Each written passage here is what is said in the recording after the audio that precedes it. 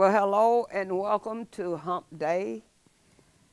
So pleased to have you to join us today. Remember that we are talking about, and our series is Living the Courageous Life.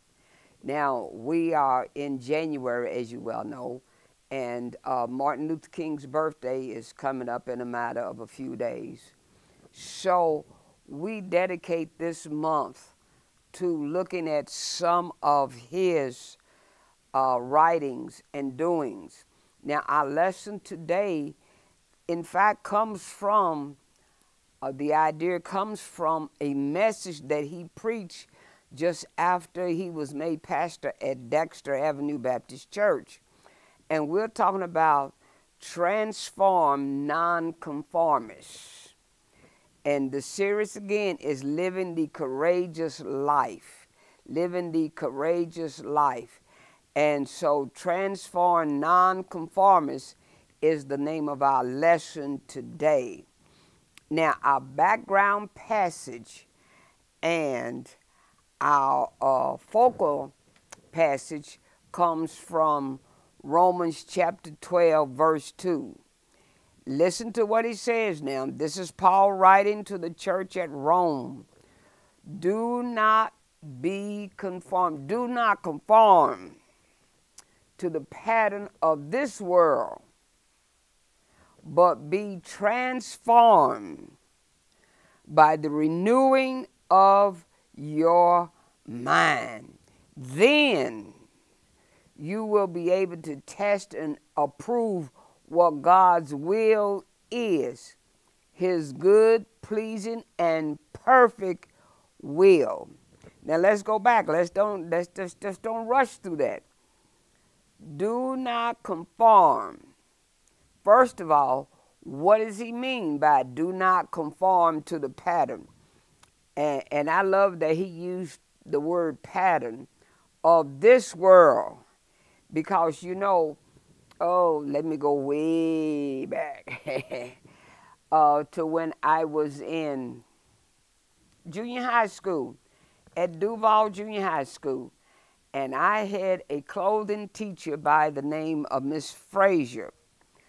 And as you well know, girls had to take clothing and boys took auto, I think it was.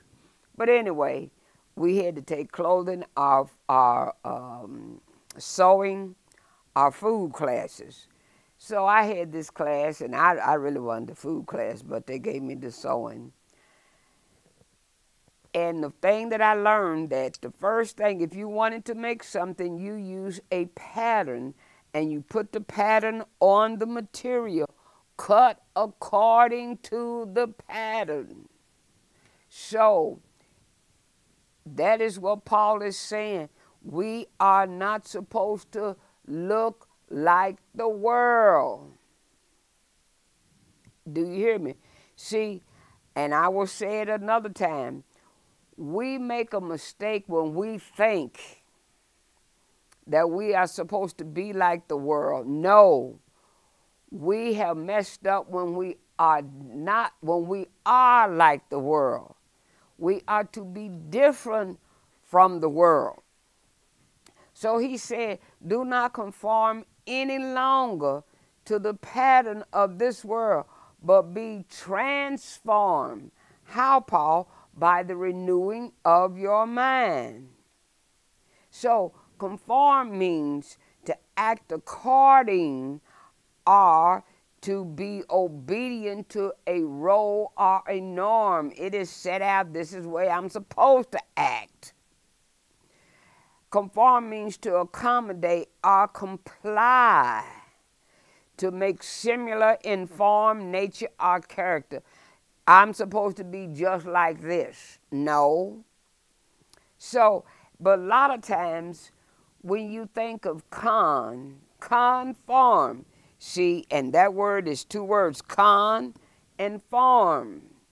Same, con means same, form is shape. So it is saying we are not to have the same shape.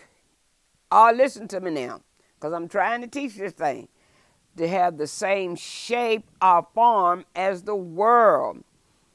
And in fact, when we think of the word con, you know what a con is, a con artist. And they are out to swindle or to persuade by deception. And so Paul has said, don't be deceived or persuaded by this nonsense that you hear, but be transformed. Trans and form is two words. Trans means change your form. Woo! God Almighty. Get this. Change your form. Change your way. Change your walk. Change your talk. You can't do it. But God can help you to do it. So we are to, it's kind of like, it's metamorphosis. You know how a butterfly, okay. Don't let me get too excited. The caterpillar. Everybody, yeah, I said it. Everybody hates caterpillar. Oh, they so nasty and squirmy and yucky chucky. But when the caterpillar goes, and you got to be careful because the caterpillar will lay eggs, and they are careful where they lay their eggs. Listen to me now, this is important. Where they lay their eggs. Why? Because after a while, when the egg begins to develop, you know, we have to be careful where we lay our eggs. Then out comes their children, and they are careful where they lay their eggs. And we need to be careful where we allow our children to go as well. Well, you see, when out comes a caterpillar does not start as a butterfly. But after a while, he develops and goes into a cocoon. And within that cocoon, you can't see what's going on. But there is a change that is going on. He is changing.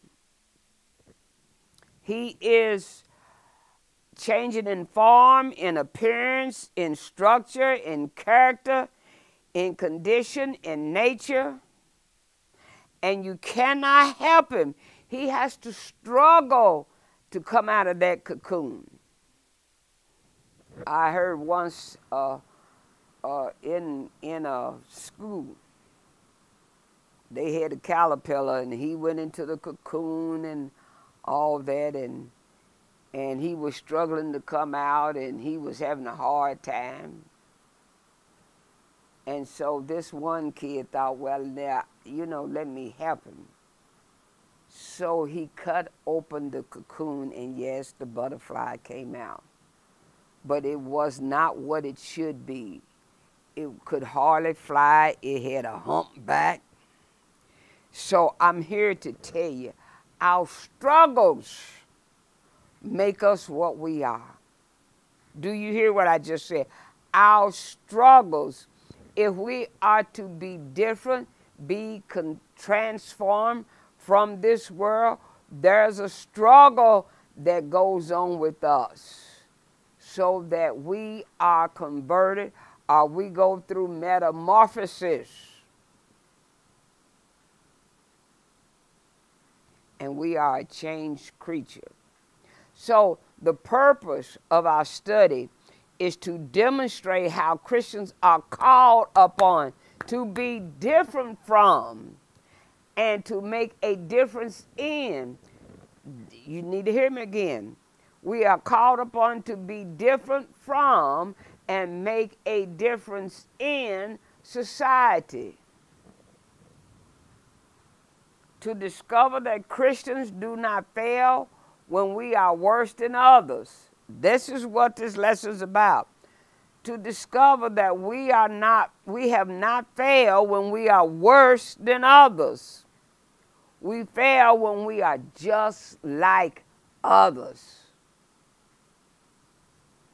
In fact, Paul says to the Philippians, let this man be in you, which was also in Christ Jesus. So you should ask yourself, well, what kind of man was in Christ Jesus? Humility. And that's the thing that we need to see. We proud like the world isn't anything, but when we show humility, when we put others first, when we love others, when we show forgiveness, now we have the mind of Christ. Now, I'm going to, the Greek word for conform is something, something, something. I'm not even getting ready to deal with what it is, because I'm not getting ready to get up and Sisumati Zika, whatever. But we just going to go on. So we define courage. And this is what we did last week. And last week, you remember last week's lesson? We defined courage as standing up for what is right and just, no matter what circumstances, no matter the consequences. Stand up for what is right. We discovered 3 types of courages. The courage of conflict, and that was battles, challenges, and adversity. We talked about the courage of commonplace, doing right when not being recognized or appreciated for doing what's right. And then we had the courage of conscience, to be guided by a strong sense of moral and ethical principles. Now, I will say again that we are using some of what Martin Luther King Jr. preached November the 17th, 1957 at Dexter Avenue Baptist Church in Montgomery, Alabama. This was less than a year after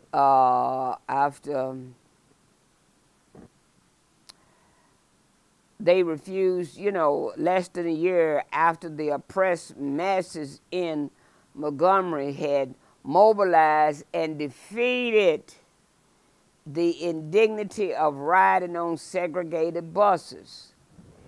Now let me say this, they defeated riding on segregated buses.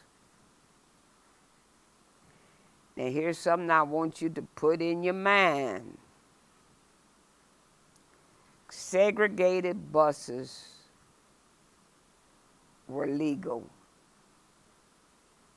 It was legal to make a black person, a Negro, get up and let a white person have the seat. It was legal.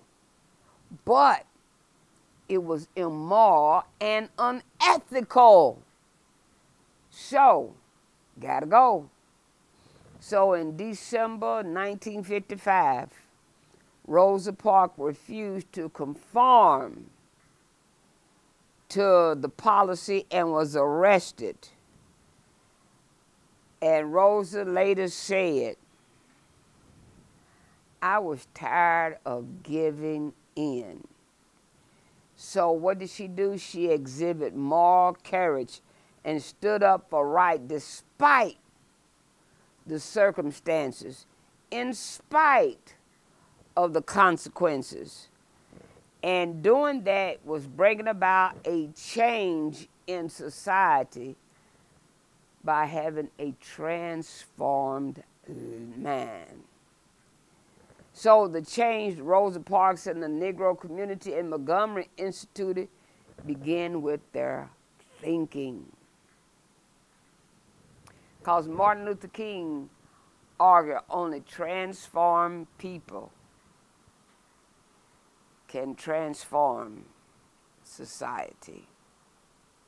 Now, let me give you a quote by Carter G. Woodson. I love this quote. Stop and think of what he's saying here.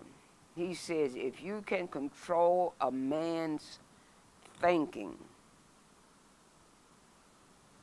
you don't have to worry about his actions.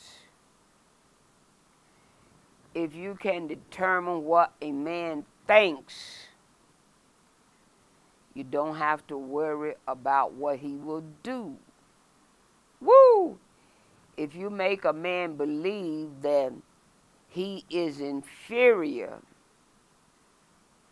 you do not have to compel him to seek an inferior status.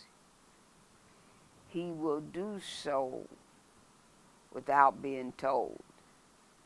And if you can make a man believe he is justly an outcast, he deserves to be an outcast, you don't have to order him to the back door. He will go to the back door on his own. And my sisters and brothers, we have got to get rid of the stinky thinking that we do. We do not deserve to be the tail and not the head. God did not make us to be the behind and not the front. So the starting point in changing how others view you is first changing how you view yourself. And blacks in Montgomery did not conform to the second-class status that white society had created for them. They did not accept that. Instead, they were transformed with a liberated view of themselves, the transformed view of themselves, and thereby they transform the world. Now, Dr. King, in his message, used two metaphors that a person can use to interact with society: the hammer and anvil metaphor. And he used the thermostat and the thermometer metaphor. So when metal is to be shaped and you put the material on, it comes from a pliable liquid to you put it's something hard and permanent, a hammer and an anvil is used. It's kind of like horseshoes. When you take the horseshoe, you put it on the anvil, and then you use the hammer to do the shaping. So the question comes, the anvil is on the receiving end of the hammer. The anvil is passive. It just takes the licks and accepts how the hammer shapes things. Well, let me just say this. Christians are not called to be passive anvils, but they are called to be love warriors, using the hammer of love and justice to create a new society. Now, the philosopher Nietzsche once said that every man is a hammer or he's an anvil.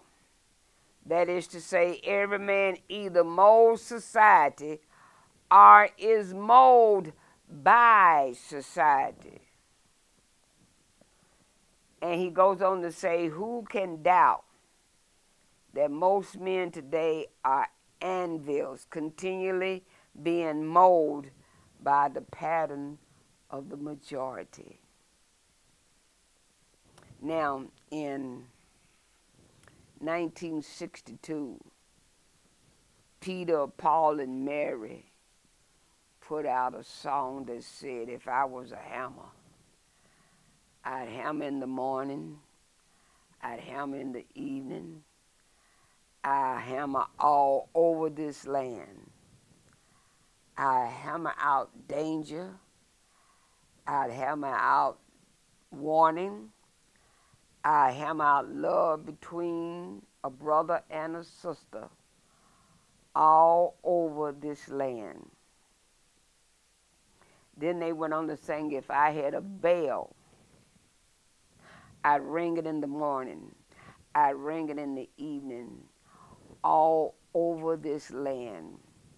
I'd ring out danger, I'll ring out warning, I'll ring out love between brothers and sisters all over this land. And my sister and brothers, that's what we need today. We need to love between brothers and sisters all over this land. Then they went on to sing, if I had a song, I'd sing it in the morning, I'd sing it in the evening, all over this land. And see, one thing we do, we love to sing the Star-Spangled Banner. But that doesn't have anything to do with us. The Star-Spangled Banner, then you look at us cross-eyed when we sing, lift every voice and sing. And in fact, I'm going to tell you, that's going to be our series in February, lift every voice and sing till earth and heaven ring. Let me get back. If I had a song, I'd sing out a warning between the brother and the sisters all over this land. Then they go on and say, well, I got a hammer, and I got a bell, and I got a song to sing. I'm a hammer, it's the hammer of justice, it's the bell of freedom. It's a song about love between my brothers and sisters all over this land. And I don't know if we realize it or not, but America is in a crucial time when it's all right to hate. And that is what Trump is telling you. It's all right for you to hate me. But according to God, it is not all right. We are called on to love one another as he has loved us. Now you got all these folks talking about forgiving those who did they march on Washington and tried to get rid of democracy. The bottom line is they were trying to put black people, Hispanic people, Mexican, and everybody who they felt was not white in a position of being beneath them. And God created all men equal. And when we look at our scriptures that we have in our lesson,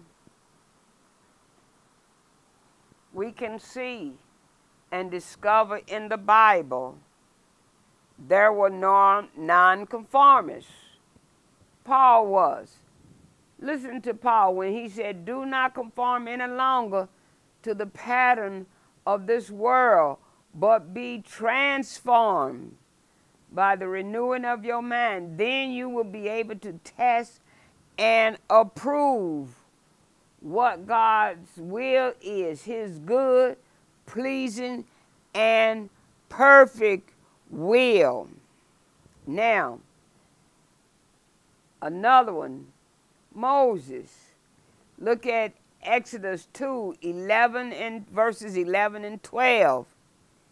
One day after Moses had grown up, he went out to where his own people were, and he watched them at their hard labor. He saw an Egyptian beating a Hebrew, one of his own people. Now, Moses could have stood by and said, oh, no, no, no, no. I can't get involved in that. But he didn't.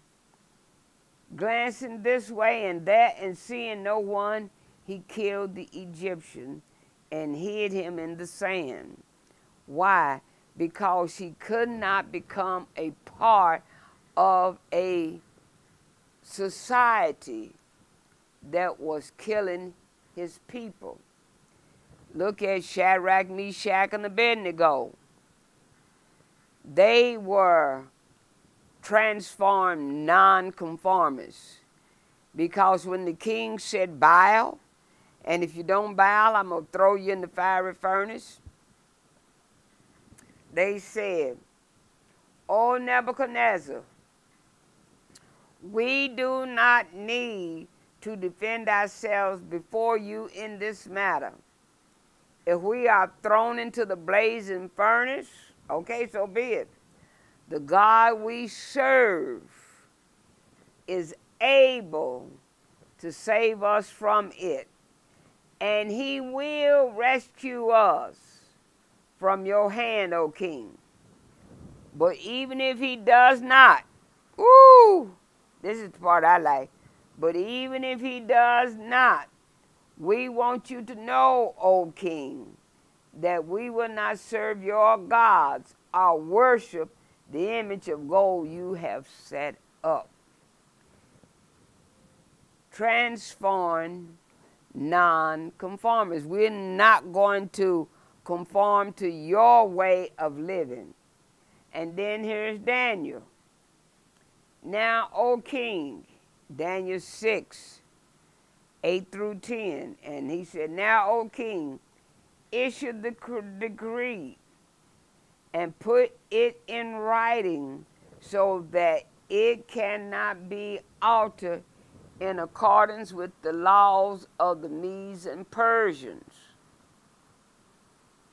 which cannot be repealed." So King Darius put the decree in writing. Now, when Daniel learned that the decree had been published, he went home to his upstairs room where the windows opened towards Jerusalem. 3 times a day he got down on his knees and prayed, giving thanks to his God, just as he had done before. So, guess what? We see in the Bible that if we are to make a difference in this world, then we cannot be like this world. We must be different. Now, I know your mama told you. She said a man that don't stand for anything will fall for everything. And we have to stand. Stand for what is right. Stand for what is Jesus requires us to stand for. And you know, the other part of the metaphor, the thermostat and the thermometer. The thermometer only tells you the degree, but the thermostat is the one that changes the temperature to make a change. So now, I'm going to ask you, what are you going to be? Are you going to be a thermostat? Or are you going to be a thermometer? Are you going to bring about change? Are you going to let the temperature stay what it is? We all have a need to stand up and be counted. Now, let me ask you a few questions. In what way will you seek to be a transformed? Now, remember, transform, it means changed. You seek to be a transformed nonconformist. You're not going to conform to it in society in 2024. In what way will you seek to be a transformed nonconformist in society in 2024? Are you going to take a seat and sit down? Or are you going to get up and practice? Are you going to vote? Are you going to perhaps help somebody who is running to make a difference? Are you going to check to make sure? Are you going to hold the politicians accountable? What are you going to do? In what way will you seek to be a transformed nonconformist in society in 2024?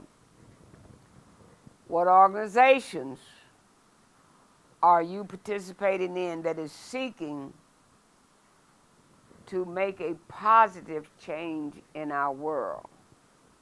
Notice it said positive change. I mean, all changes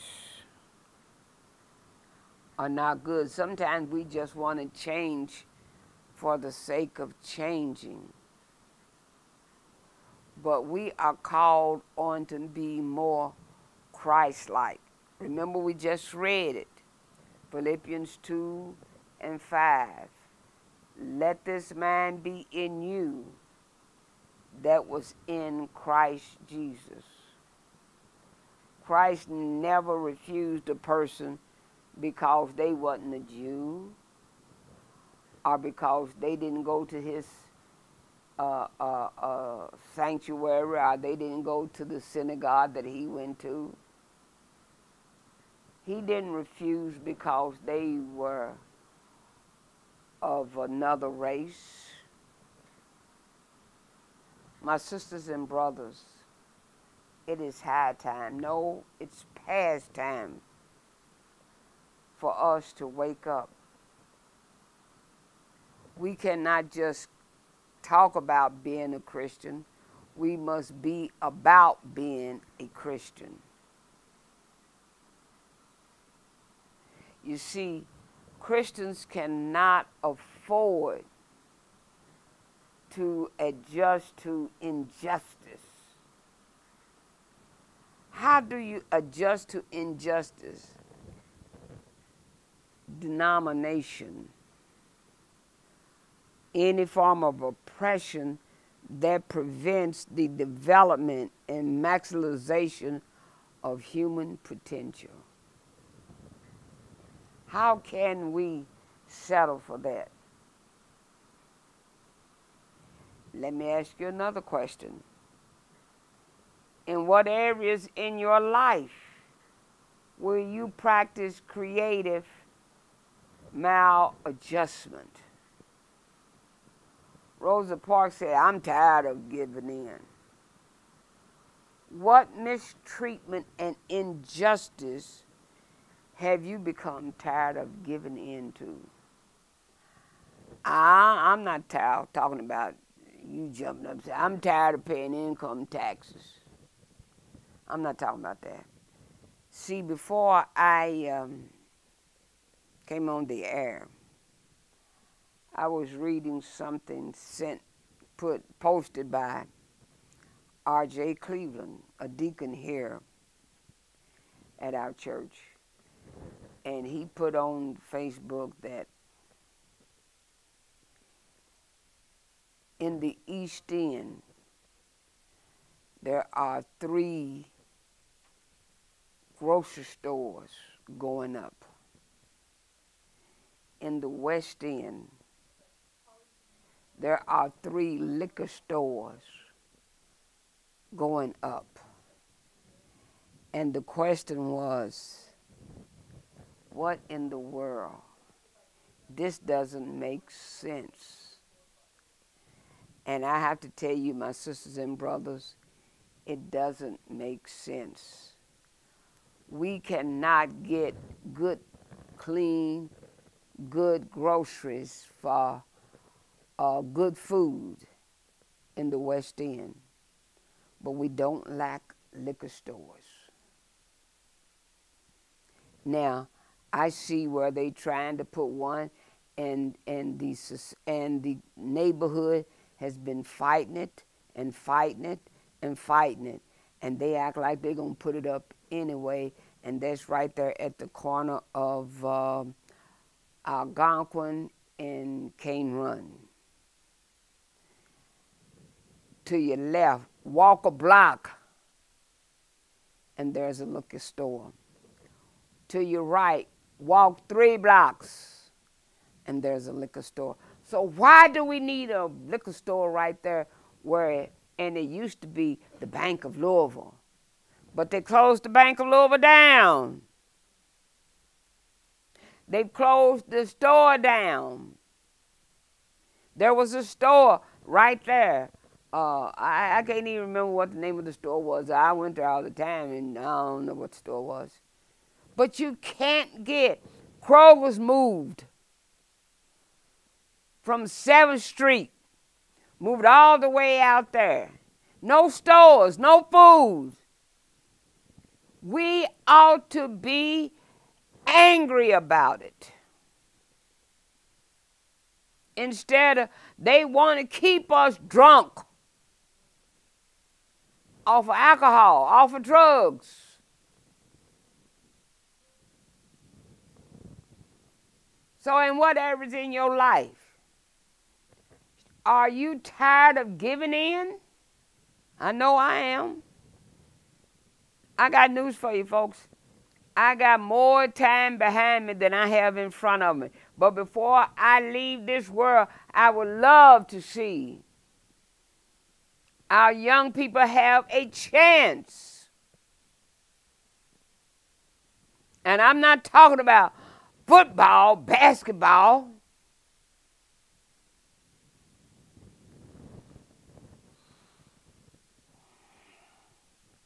How will you practice the 4 historical values of Black American culture? Resistance, persistence, brilliancy, and reliance.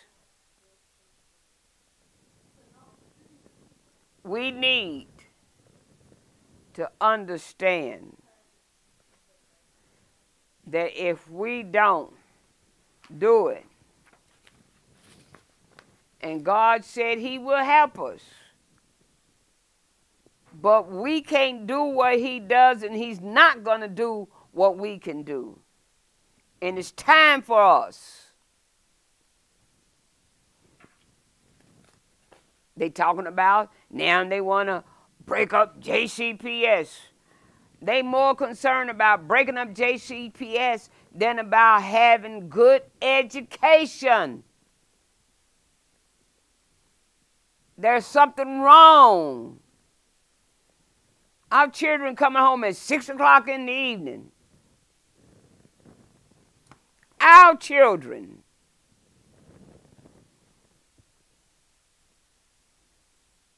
And you sitting back thinking, well, I don't know what we can do about it. You can do something about it.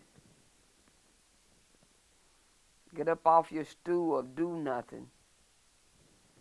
And let's do something about it. Well, next week, our lesson will be, let me look it up.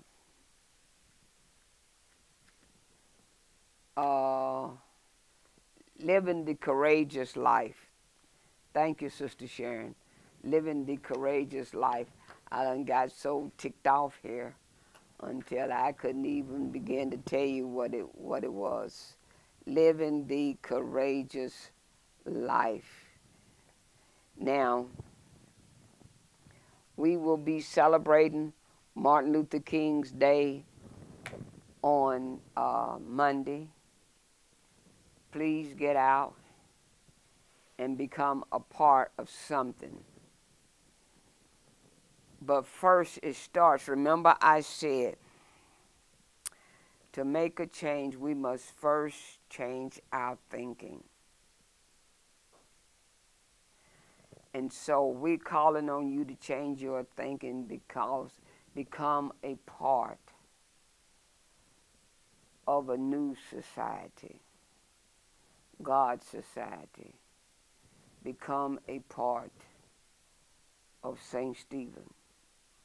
You can do that.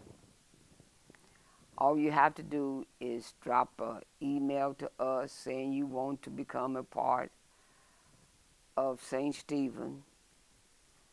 Address newstart@ssclive.org, or call us 502-583-6798 and tell someone that you would like to become a part of St. Stephen.